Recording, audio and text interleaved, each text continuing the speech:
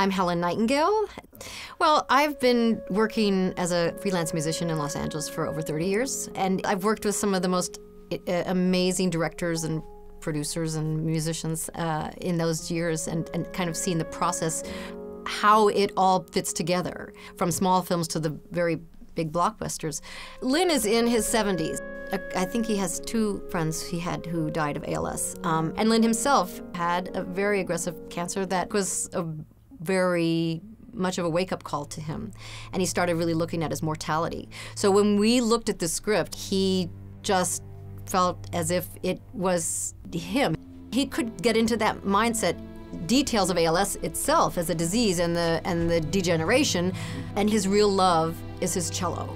And I mean, he still plays phenomenally in spite of the fact he will not be able to play eventually. And so as he's at a point in his life where he's asked less and less to make music, he struggles with, who am I? What does it mean? What am I worth?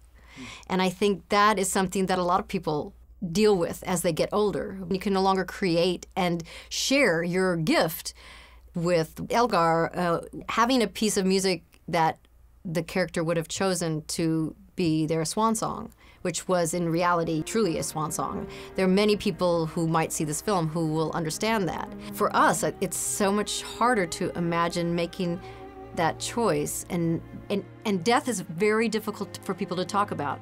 My experience with song in film, and especially song at the end of film, is it can really bring the experience to a close in a very positive way. And it embodies everything about what that movie was about. I want it to be told from the standpoint of Olivia. This is Olivia's song. This is her way of saying not only goodbye, but you're always there with me. And being able to give death a song that is uplifting at the same time.